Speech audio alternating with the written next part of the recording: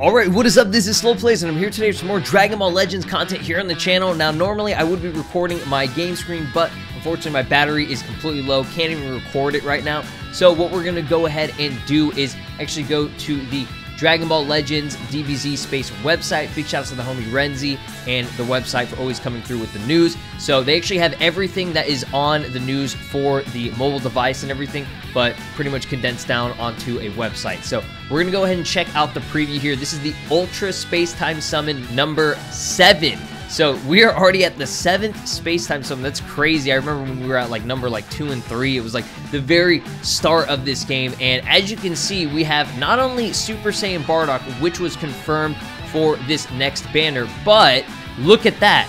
We have Super Saiyan 2 GOKU. So here it is. It's coming very soon. I would say within the next day or two, depending on if maintenance is going to go ahead and decide to crash the game or screw it up or something. It's happened before, so we can't be ensuring that, yes, we're going to be getting this banner by tomorrow. But usually it's a day right after they put up the preview and announcement. So event preview number 7 coming soon. The new characters, it looks like it's going to be a blue-colored, which is actually pretty beneficial. We need some more blue-colored characters, in my opinion. For the sparking Super Saiyan Bardock. So let's go ahead and read his little bio here. Super Saiyan Bardock makes his way to Dragon Ball Legends with a Super Saiyan as his ally. His abilities will get a huge power up. On top of that, when he is switched back to standby, he will provide support for allied Super Saiyans with various effects. So he's going to be a beast on a Super Saiyan tag team. That's going to be awesome. So with so many easy to use abilities, he's going to make a difference no matter the situation. Obviously, one of the coolest looking designs for a character. I mean, it's Bardock and he's Super Saiyan. So it's like, get Goku's hair, boom, you got it.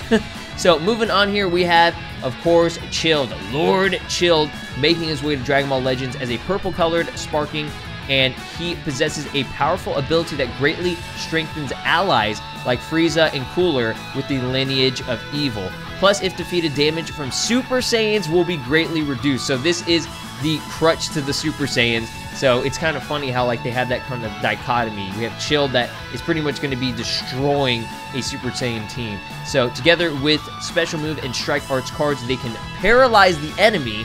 This support type character specializes in impeding the opponent. So that is awesome. I'm very excited for both of these characters. Now, the weird one, the guy that was just thrown in here that nobody was expecting, but usually that's what happens. They announce a banner and they focus on 2 characters mainly, and then sometimes they sneak in some sparking characters that have already been established, but it's like a new form of them. So this is Super Saiyan 2 GOKU. We're finally getting a better, improved yellow Goku. The previous one that we did have was, I think, the Heart Virus one, which wasn't bad at all. He was great, but the loss of health was kind of a detriment in situations. So Super Saiyan 2 GOKU makes his way to the Legends, the first Saiyan with a sustained damage cut. That is dope. So recover damage sustained, protecting allies with his main ability, Desperate Deathmatch.